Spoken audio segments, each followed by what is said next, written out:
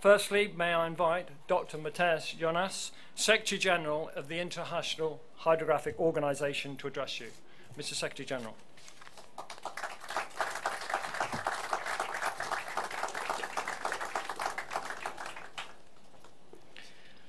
Your Serene Highness, Excellencies, Councillors, Ministers of the Government, ladies and gentlemen, colleagues and friends from wherever you are watching us. What is past is prologue.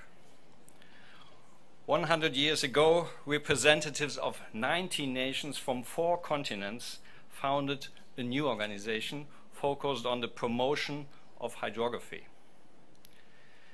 Based on the positive experience gained with the Global Ocean Mapping Program under the patronage of Prince Albert I of Monaco, the foundation of the International Hydrographic Bureau, later the International Hydrographic Organization, on this day in 1921 was inspired by the idea of international collaboration. The foundation of such an intergovernmental body only 3 years after the terrible war was a sort of a miracle. Half of the world were enemies, economies were down, and many lost faith in a better future. But some did take action, arguing that if nations were not necessarily friends, they should at least collaborate for the sake of those who are at sea. Consequently, and with the tragedy of the SS Titanic still fresh in people's minds, the organization's first mission was to make navigation safer. Thanks to a coordinated approach, navigational publications such as nautical charts and sailing directions now use standardized cartographic symbols and expressions to display information identically from wherever they originate. Now, 100 years later, we can be proud that this concept was also successfully achieved in the digital sphere. All global transportation at sea is based on our standards of navigation.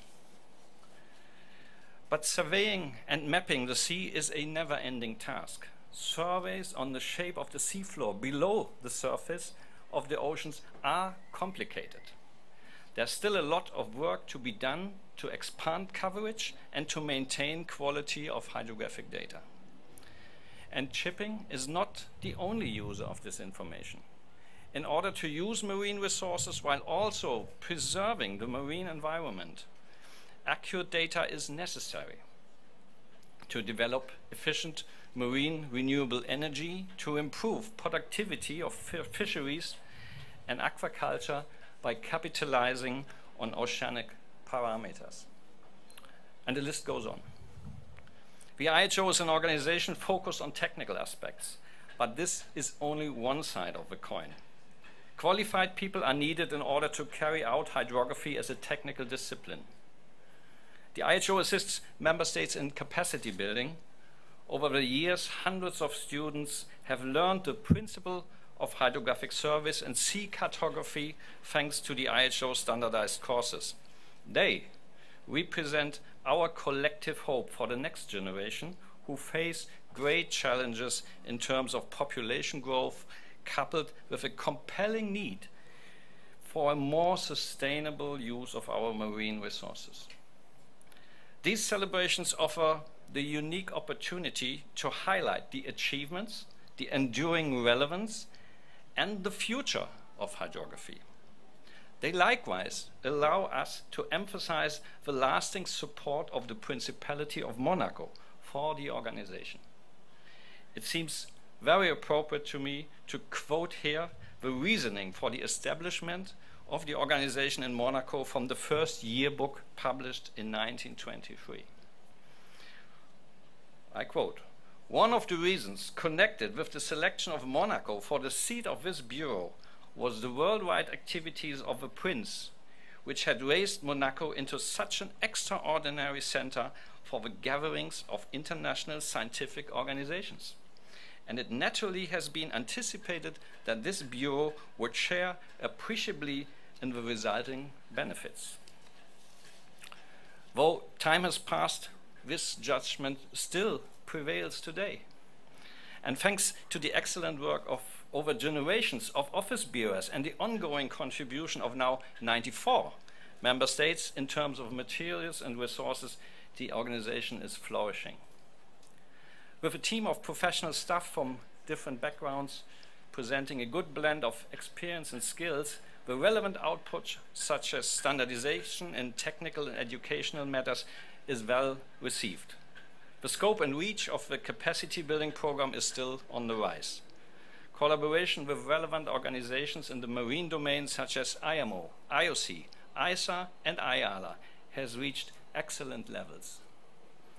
Moreover, the engagement into the United Nations Programme for Global Geospatial Management and the increased focus on marine spatial data infrastructure enable member states to adapt their hydrographic services for their future role as national hubs for marine geoinformation. The IHO is a highly respected member of the international maritime community, but is looking forward to continuing to contribute the expertise, capacity, and vigor of its member states to the evolving ocean narrative. It has always done this by keeping one question in mind. What can we do together, what we cannot do separately, since no single nation can deliver on its own the hydrographic capacity we need for the oceans we want. It is exactly this spirit generated by the founders, now 100 years ago, which was, is, and will be the lead line for the work of the International Hydrographic Organization. What is past is prologue. Thank you for your attention.